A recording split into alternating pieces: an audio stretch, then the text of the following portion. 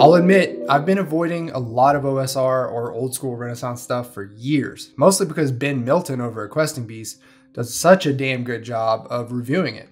He really focuses on only OSR and is able to pretty much cover everything notable in that scene.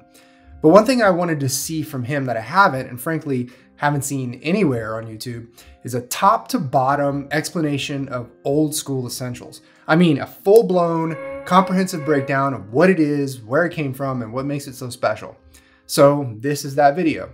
Well, two videos. This is the first one. Old School Essentials is the name of a product line of books written by Gavin Norman and published through his company, Necrotic Gnome.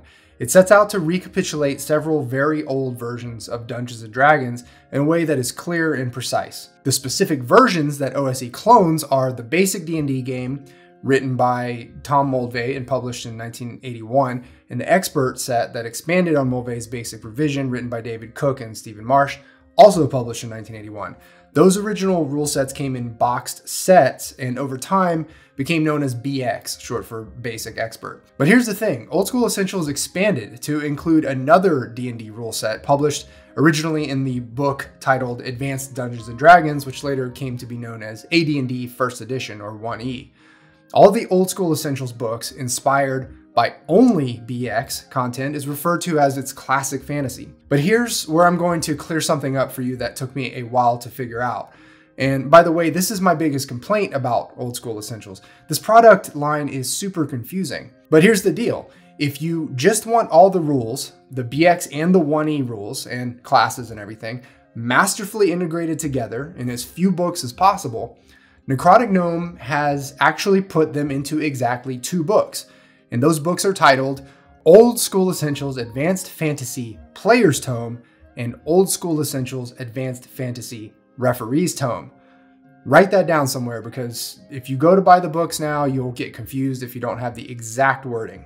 Again, this is the Achilles heel of OSE, that its product line is kind of a labyrinthine mess because all this stuff comes in smaller little hardbound booklets that I guess a lot of people go crazy for. But these 2 books, the Advanced Player's Tome and the Advanced Referee's Tome, that's what I'm covering in this video and the next because I think they represent the totality of Gavin Norman's achievement, and it's a monumental achievement, what he's been able to do.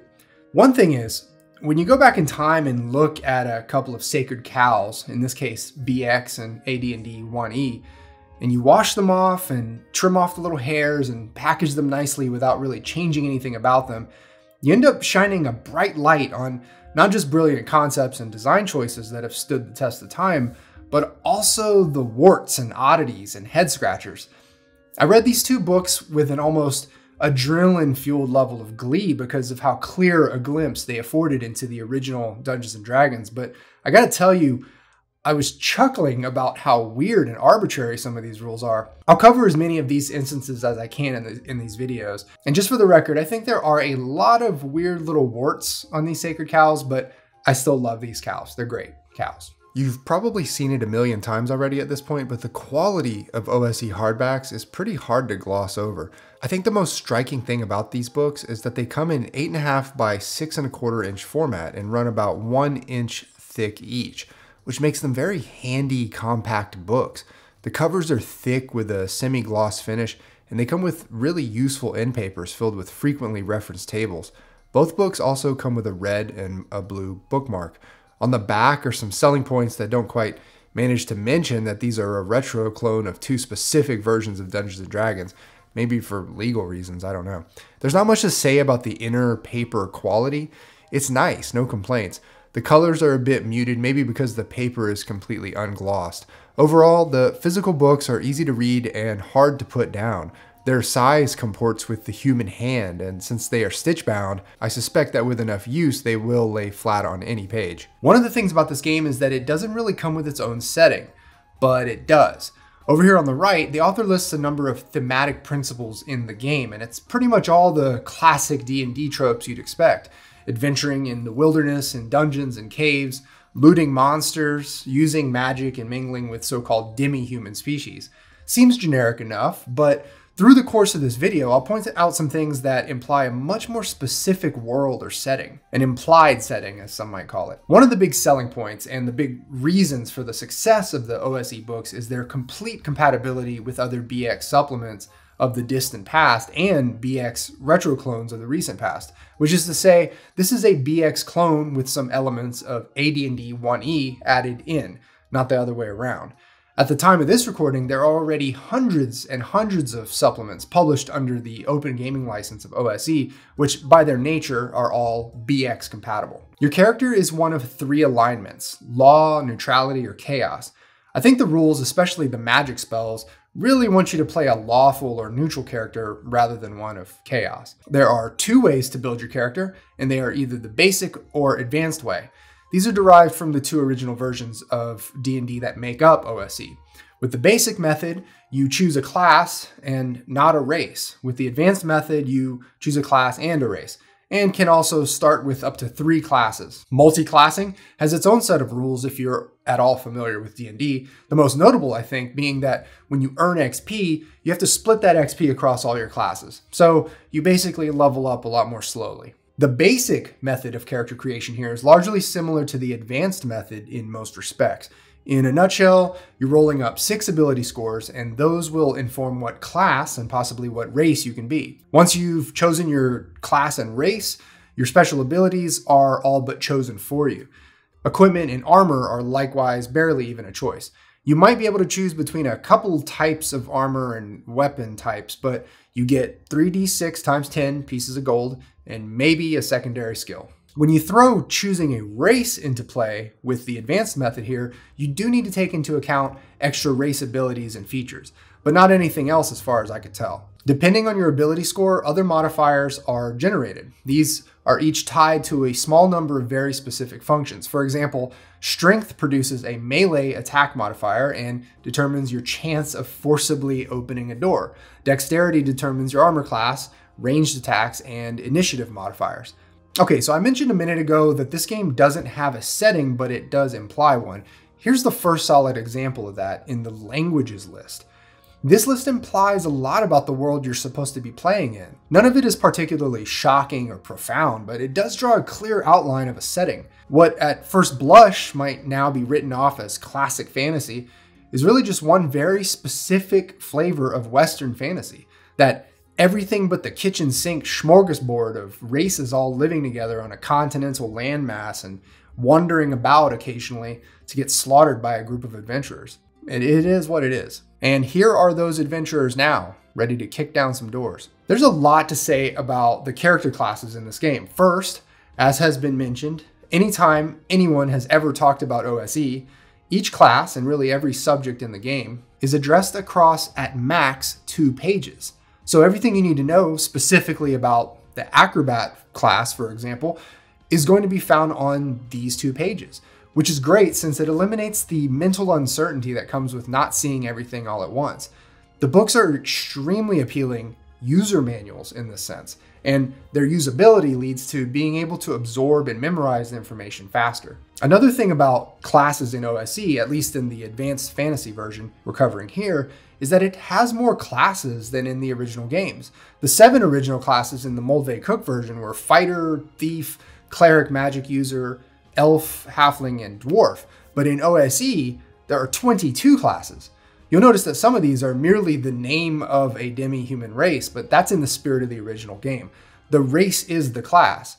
There are some exceptions to this that we'll get to in a minute. Anytime you pick a class, you pretty much go down a single page of information to make sure you meet the requirements, have the right type of armor and weapons, and write down the abilities. There aren't really a whole lot of new abilities that you get when you level up in this game. In fact, each class appears to just have 1 or 2 cool new abilities when you hit level 8 or 9 or sometimes 11 or 12. Some classes, like the Barbarian, have a dedicated probability chart for specific skills that increase as you level up. The Cleric has a table for tracking your ability to turn the undead. If you're wondering what hit dice of monster type means, that's the game's way of rating a monster's general difficulty. It also has the same function as your class's hit dice, which you roll at character creation and every time you level up to determine and add to your maximum hit points. Honestly, I think it would have been nice if this game had come with character sheets for each class that included all these abilities pre-printed on the sheet, because you actually start with a ton of these skills or whatever in any given class, but you have to write all this stuff in yourself, or have your book open to the page, or memorize all this stuff. I guess I'm just used to playbooks that you see with Powered by the Apocalypse games, which contain everything you need to know about your character type right there on the page when you print it out. OSE offers 9 races to choose from, as opposed to the original 3 from BX.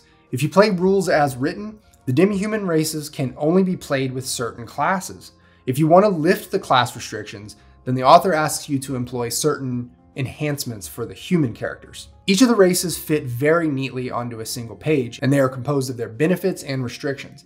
This is another place in the books where you're going to see more of that implied setting in the descriptions of each of these races. The cliches are laid down really thick, but that's expected since the game is called Old School Essentials. I do find it hard sometimes to latch on to anything interesting or inspirational when it comes to these ultra cliche fantasy race descriptions, but again, it is what it is. You'll notice that some races have more classes available to them than others.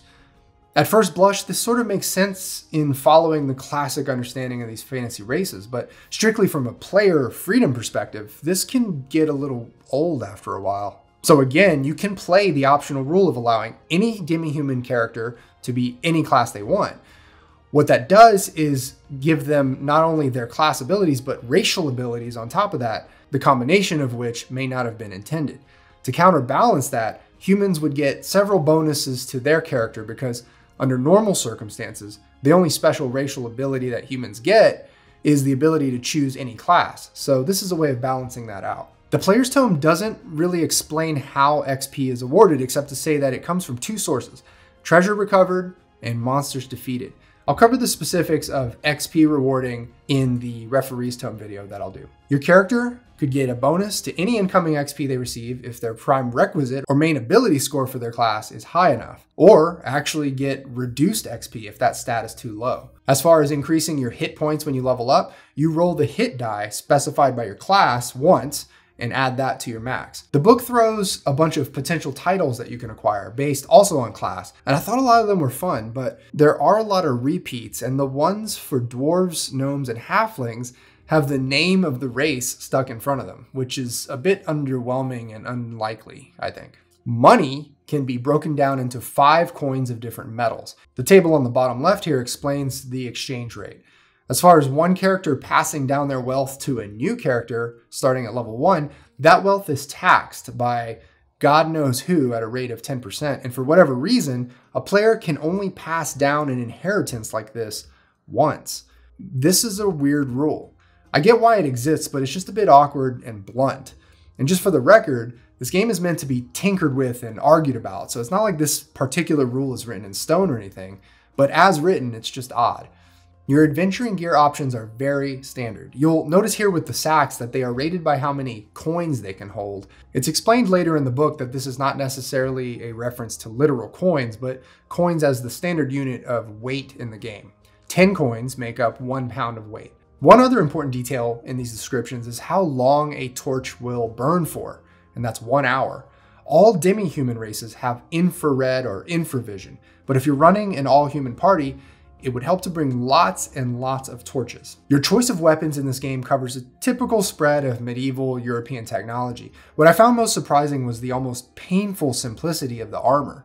When it comes to armor, you get leather, chainmail, or plate mail. Depending on how nitty-gritty you want to get with encumbrance, you can either count your weapons and armor as part of your encumbrance load or hand wave it. All the weapons are listed a second time on the right, detailing their damage die, and whether they are melee or missile, along with any other relevant tags. The numbers listed next to every ranged weapon indicate the weapon's range at close, normal, and far distance in feet. Close range always gives you a +1 bonus to hit, medium range, no bonus, and long range, a -1 penalty on your to hit roll. Rules on poison really illustrate the beauty of this game. The rules are not overly simple, nor are they overly elaborate. You can poison your weapon, but it wears off over time or after 2 attacks. There are 4 levels of lethality with poisons that are meant to enter the bloodstream directly, and 5 levels of lethality for poisons meant to be ingested. These levels each have different chances of detection, onset times, and consequences for succeeding or failing a save throw versus poison. The whole set of mechanics is so tightly presented that there is more than half a page left over to include this hilarious illustration. All vehicles have hull points, and as those hull points are whittled down by damage, the vehicle's movement rate is reduced in equal measure. Once a vehicle is reduced to 0 hull points, it will fall apart in 1d10 rounds. Repairing a vehicle in the field can only get it back up to half its max hull points. Beasts of burden are a bit of a different animal. They have armor class and hit points like any living creature, and the ones listed in this book have a few special features. I've become almost obsessed with dog stat blocks in RPGs at this point, and the dogs in OSE do not disappoint, especially the war dog, which is trained to wear armor, specifically leather armor with a spiked collar, which improves its AC by 2. Carts and wagons may seem kind of boring at first, but if you've ever played a dungeon looter like this one, and your DM is a stickler about encumbrance, you'll suddenly get really interested in the stats of the mule-drawn wagon that the local mud farmer is maybe willing to sell you. It's tough to say if you'd ever end up using the stats for all these different boats, but it's nice to have all this laid out for you rather than not. Unlike most spreads in this book, the one on watercraft goes on for 4 pages instead of 2. Anyway, it's there if you need it. Hired help is actually a big part of this game. The book mentions later on that an ideal adventuring party is 6 to 8 adventurers for the sake of actual survival. It says that if you don't have enough players to fill out a party that size, you can hire retainers and mercenaries. And if you recall in ability scores, your charisma rating is pretty much devoted to your success in hiring NPCs. Your charisma modifiers are pretty much all devoted to your success in hiring and retaining NPCs. The first kind of hireling you can pick up is a retainer. They can't be higher level than your character, and they're not going to ever rush into battle and just die for you. Also, you need to promise some kind of pay as well as a share of whatever treasures you secure in your adventures. But even hiring them in the first place is a whole mini game where you roll 2d6 with all kinds of possible modifiers to see how they'll react. Anytime there's danger and at the end of every adventure, you're also rolling 2d6 again to check their loyalty to you. The higher your charisma, the higher the likelihood they won't abandon you. Another kind of hireling you can acquire is a mercenary, but these are more like off-screen contractors, not NPCs that adventure with your party, which is to say, there's a whole other element to this game that starts to get alluded to right here, and it's this element of higher level domain management. The book doesn't go into any detail here except to say that you can hire all kinds of different soldiers at standard monthly rates. Specialists are a third kind of hireling you can get, and they're more like mercenaries than retainers. They are paid per month and also do not go on adventures with you. When you look at this list, it gets a bit clearer, this mysterious new element of the game. It appears that players, if they have enough money, can hire up staff to run a fort or a stronghold. And here it is, strongholds. There are 7 specific steps to building a stronghold, and the costs are astronomical.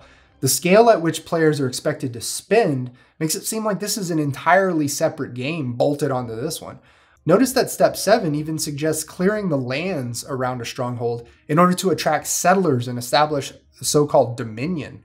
Domains such as these require regular patrols to protect your settlers, and your characters might end up enjoying the fruits of taxation foisted upon these people. But there isn't any more discussion on the matter. The book goes on to explain the costs of specific structures. These are essentially components of a medieval castle or fortress with very specific dimensions and costs. On the right here, there's an option to get specific about the interior furnishings of the castle, right down to the materials used for the floors, roofs, and trapdoors, which is to say, this interior design thing is really a third type of game, different from the dungeoneering and the domain management. Weird. There are 2 sources of magic in this setting, non-setting, and that's arcane and divine. A character's class determines which of 4 lists of spells they have access to, and the character's level determines how many spells they can have memorized, that is, poised and ready to cast at any given time. This whole memorization requirement is the crux of what makes magic rare and difficult in this game. A caster needs a full night of uninterrupted sleep and an hour of study to refresh their minds with spells to cast, and any time they cast or even try to cast and are interrupted, that spell is erased from their mind and they need to sleep and study all over again to cast it. They also need to be able to speak and move their hands when casting any spell in this game. Arcane casters use their spell book to memorize spells from and are limited to whichever spells they have in their book. Divine casters memorize spells through prayers and can choose any spell in their class's spell list that are within their level requirements. The rules for spell books are fairly punishing and limiting. Standard rules dictate that a spell book can only contain the number of spells that a character is able to memorize at any given time. The advanced rule opens that up to virtually no limit. But either way, adding spells to the book ranges from a one-time chance using your int modifier to a week of studying with a mentor or somehow adding it through magical means. Creating new spells takes 2 weeks per spell and 1,000 gold per spell level. This is another rule I find kind of strange, where there is a specific meta limit on the player without any explanation. In this case, the book doesn't explain where those thousands of gold are supposed to be going. Maybe it's to the same purse that you pay your 10% inheritance tax to.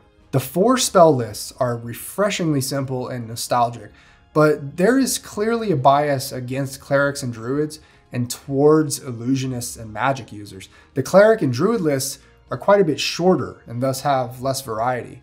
The lists for illusionists and magic users are pretty substantial, even at this primordial stage of the game's evolution. I'll say on a personal note, and it's really minor, but I really appreciate spell names that don't make reference to any NPC's names. I like this brand of sterility in my spell nomenclature. Also, it's worth mentioning that both the cleric and the magic user have access to the spell Light. If you recall my comment about needing lots of torches in this game, you'll know that the Light spell is surprisingly useful.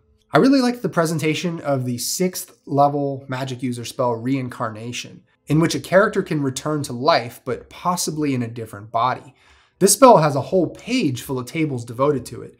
It's a shame that it's so hard to attain level 6 spells in this game because this spell is a lot of fun. The game asks you to do a number of mildly unusual things here in this adventuring section. As mentioned before, your party should be 6 to 8 adventurers. That's just a function of survivability, but it really is a lot of characters to be tracking, especially during a combat. It also says, quote, "Characters more than 4 levels apart should adventure separately." My knee-jerk reaction to statements like this is no, but again, the game is shifting the burden of its mechanical fragility onto its participants, and if you want to play it properly, I guess, you need to keep your players within 4 levels of each other. The next oddity, right here on the first page, is that players should arrange the characters into a marching order and delegate a caller who describes the actions and movements of the entire party. And another player should be responsible for mapping the party's progress. I actually found that last bit to be pretty fun. There's a lot to be said for having the players mapping out their perceived portion of an area map and it not necessarily being accurate. It can definitely be stressful on players, but it can also create a lot of fun tension as they grope their way through the fog of war. Encumbrance rules come in 2 flavors, basic and detailed. Basic is only concerned with the weight of any treasure being carried. Detailed gets into tracking everyone's gear and armor as well.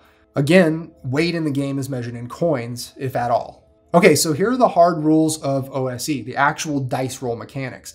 Anytime you're checking on an ability, you're rolling 1d20 and adding modifiers, either from your ability scores or from gear or circumstances in the environment.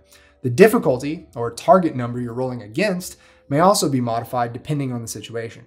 An unmodified 1 is always going to be a failure, and an unmodded or natural 20 is always going to be a success. One of the major culprits of the abundant tables and numbers that you see in this game is saving throws. Anytime a character, whether they are a PC or NPC, is trying to resist against certain kind of attacks, the player or GM rolls 1d20 with the aim of getting at or over the saving throw score. Honestly, the whole saving throw ecosystem of numbers in this game is a little awkward if you take a step back and look at what you're tracking. The 5 categories are death rays and poison, that's one category.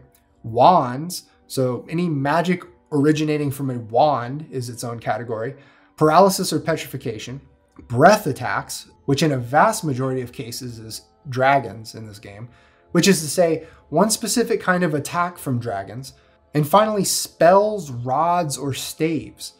Magical attacks specifically from non-wand sticks, as well as all other spells not covered in the previous categories. Make no mistake, these categories have been around since forever, and they're classic and whatever, but they're weird. Regardless of if they're weird or however I personally feel about them, they take up a lot of the game's mental space in a way. For example, every class has its own saving throw level progression, where your saving throw scores improve slowly over time as you level up, but not at every level. But every NPC also has a saving throw array, as you can see with these animals of burden. It's just a lot of numbers to have in every stat block in order to track some oddly specific types of damage that are really lopsided in their organization. Anyway, when you roll a successful saving throw against something that causes damage, you don't actually avoid all the damage. You still take half the incoming damage. One other thing I found interesting was that if you fail a saving throw versus poison, you're almost always going to lose that character. They're dead most of the time. As far as healing goes, you can recover 1d3 hit points with each full day of rest. 0 HP means you're dead, and in the case where you die by an attack spell or something like a breath weapon, your equipment is all destroyed too. Except sometimes your magical items might survive. The GM might allow you to roll saving throws for each piece of magical gear in that case. Death is not absolute in this game though. You can be brought back from the dead with magic as many times as you have points in Constitution, which can be a lot of bites at the apple if you think about it. Although each time you do come back, your con is reduced by 1 point. And this whole raise the dead thing is an optional rule. I mentioned it before, but all non-human monsters and demi-humans in this game have infravision, meaning they can see heat signatures in the darkness, generally up to 60 feet. Probably one of the most important little sections of this game is right here on the bottom right on wandering monsters. Basically, the GM is rolling for random monsters to appear and confront the party pretty frequently. And depending on what kind of terrain they're on, possibly very frequently. Parties can decrease this chance of a random encounter by producing less noise and light if it's dark. But this right here really defines a lot of what you do in the game. You fight or run away from monsters, a lot. There are 3 kinds of adventuring defined in the game. The first is dungeon adventuring, which has its sequence of 4 steps per turn. 1, the GM rolls for wandering monsters. 2, have players decide on actions. 3, describe how those actions play out. And 4, update the durations of any active light sources, spells, supplies, and the like. Then repeat. I thought there were a few oddities in this section, such as characters always have a 1 in 6 chance of finding a secret door if they're looking for one, regardless of their ability scores. There are exceptions to this, depending on which class you've chosen, but I did think it was odd that there's otherwise always just a 1 in 6 chance. Also, characters have a 1 in 6 chance of detecting subtle sounds through a door if they're trying to listen behind it, and a 1 in 6 chance of finding a room track. Just 1 in 6 across the board for a lot of this stuff. And every 2 turns in a dungeon, there's a, you guessed it, 1 in 6 chance of a monster encounter. The second kind of adventuring that the game offers is in the wilderness. The play cycle is largely the same, except it's assessed per day as opposed to per turn, and the scale at which you move around is in yards instead of feet. Also, there's a chance of losing direction. There are a few paragraphs that describe what being lost entails. Basically, the GM keeps it a secret if the players get lost, and it's assumed that characters have no sense of cardinal direction whatsoever in this case. At this scale of movement and play, characters can also employ flying creatures that they can ride on. I didn't actually see any of these in the Beasts of Burden section, but apparently it's a viable option. If the party devotes a day to foraging or hunting, they have a 1 in 6 chance of finding stuff to eat. The losing direction mechanic is based on 3 different categories of terrain. I feel really bad for players when reading these probabilities of getting lost. It just seems inevitable that they're going to get lost. As far as rest, characters need to spend an entire day to rest for every 6 days of travel. It's not clear in the rules here if they can spend that day hunting or foraging, but my guess is probably not. As far as wandering monsters, the GM rolls for them anywhere from 1 to 4 times per day, which means a party can pretty quickly get whittled down to nothing if they don't learn to run away from some of these encounters. It's just potentially a lot of monsters. Finally, there is waterborne adventuring, which just means on a boat of some sort. It's very similar in structure to wilderness adventuring, except even with a navigator on board, you still have a 2 in 6 chance of getting lost each day. Without a navigator and anywhere beyond 24 miles of land on a clear day, and your party is 100% instantly lost. One thing I thought was interesting was how many levels of breezes there are in this game. each of which affect your boat's movement rate. Due to the fact that your characters are in a land basically choking with fantasy monsters, you're going to be exercising this encounter sequence a lot. First, the GM resolves any surprise element. If one side gets the jump on the other, the surprised party rolls a d6 to resist, and will only be surprised if they roll a 1 or 2. The side that does successfully surprise gets a free round of action. The next step in resolving an encounter involves figuring out where everyone is in terms of ranges. If you're playing with a gridded map, this is almost automatic. Place your tokens, basically. The third step is each side rolls a d6 for initiative. The higher roll wins. If it's a tie, then both sides can roll again, or somehow it's decided, I'm guessing by the GM, that all actions that round happen simultaneously. I think this is pretty unusual since most games nowadays either opt for turn-based combat or simultaneous combat, but not both. They're really two very different ways of resolving action. Anyway, the fourth step in this encounter sequence is the players deciding how they will act. That's usually to fight, cast magic, flee, or parlay with the enemy. The GM also decides here how the monsters will act, and I really appreciate this monster reaction table because it acts as a huge relief valve to constantly having to battle monsters. If the GM faithfully uses this table, in about half the encounters, the monster will actually not want to fight. And a character with a high charisma who attempts to parlay with the monsters can actually drive up that chance of avoiding a fight. The other common way to avoid combat is to evade or flee, but that doesn't always result in safety. Anytime a party tries to flee, there's a chance the monsters will pursue. That's up to the GM and the monster reaction roll, and the actual chase is broken down into everyone's movement rates. Players are given the option to drop food and treasure in order to slow down any pursuers, and there are specific rules on a chase depending on if it's happening on foot, on a boat, or in the wilderness. So that was all the general rules for an encounter, but if it's the case that combat will occur, there's a specific play cycle detailed for everyone to follow. At the start of combat, casters have to announce what they're going to cast. Then all sides roll a single d6 to determine initiative order. An alternative rule allows players to roll initiative individually, and that can add some much needed strategy to a combat. But making casters decide on their spell before this happens does remove them a bit from any kind of on-the-fly strategizing. The next step is the winner of the initiative roll acts. The first thing to resolve is an optional rule called morale. All monsters have a morale rating from 2 to 12. When making a morale check, the GM rolls 2d6, and if the roll is above the morale rating, the monster will flee or surrender. If the roll is at or below the monster's rating, they'll stay and fight. A morale rating of 2 means the monster will never fight, and a morale rating of 12 means it will always fight and to the death. But the GM doesn't make a morale check every round of combat. It's only suggested to roll morale when there's a first death of an ally monster in combat, or when half of any party of monsters has been incapacitated. The next thing is movement, and then ranged or missile attacks. Again, missile attacks each have a close, medium, and long range to them, affording a +1, 0, or -1 to hit, respectively. Then there is magic casting. In addition to a caster needing to be able to freely speak and move their hands when casting, they also aren't allowed to move in the same round. And if they are interrupted for any reason, again, that spell is spent or erased from their mind until they've had a nice long sleep and an hour of study or prayer. Finally, there's melee attacks. Both missile and melee attacks are where the infamous Thaco appears. There's actually an easy and a hard way to resolve attacks with Thaco. The hard way goes like this. You roll 1d20. If it's a melee attack, you add your strength modifier. If it's a missile attack, you add your dexterity modifier. That resulting number is then cross-referenced on a table called an attack matrix against the attacker's Thaco, or to hit armor class 0.